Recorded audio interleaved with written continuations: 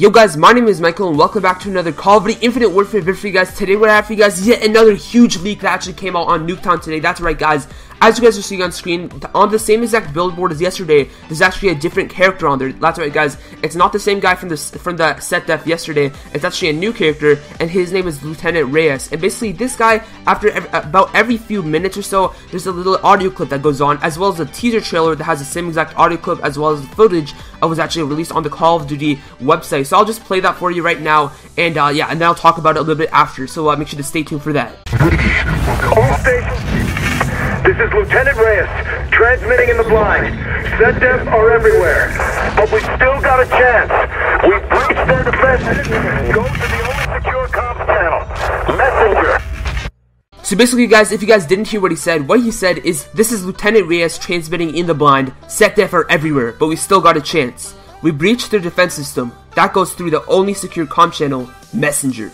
And yeah guys, the only messenger that a lot of people are actually thinking of is Facebook Messenger. As you guys can see on screen, on the COD Messenger, like actual Facebook page, there's actually, if you actually message them on the actual like Messenger app on Facebook, then they actually reply to you. It's not an actual real person, obviously, but it's a bot that actually replies to you. And as you guys can see on screen, this is what he replied to me with. So basically guys, what he said is, so I said, sir, and he says, stand by secure transmission, source ident, Lieutenant Reyes, SCAR operator, warship retribution.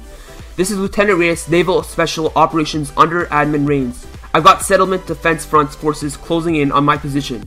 I'm going to need your help to get this through. Can I count on you? I'm like, you can count on me. Then he said, welcome aboard. Now listen up, I need your help to strike back before the front wipes us all to hell. They've scrambled the access code to the Acer defense grid. We can't fight back until we get that code.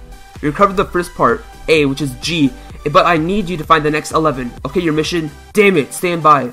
Son of a, we lost another ship. We've got to move ASAP. I have the first piece of the code, which is G, but I need you to secure the next 11 parts. If you've got any questions, now's the time. Anything else I should know? They said, can't talk much more, but you've got this. The front sent a ship to hunt for the codes, same as you. If you see that ship, the code can't be far.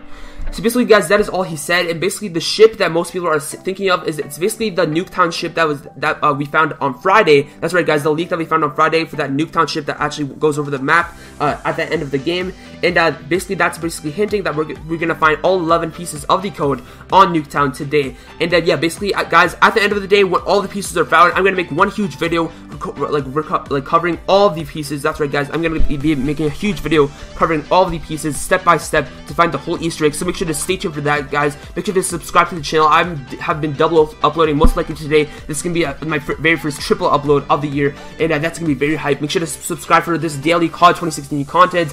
And yeah, I guess I will see you guys later today with a full Easter egg like tutorial. Peace.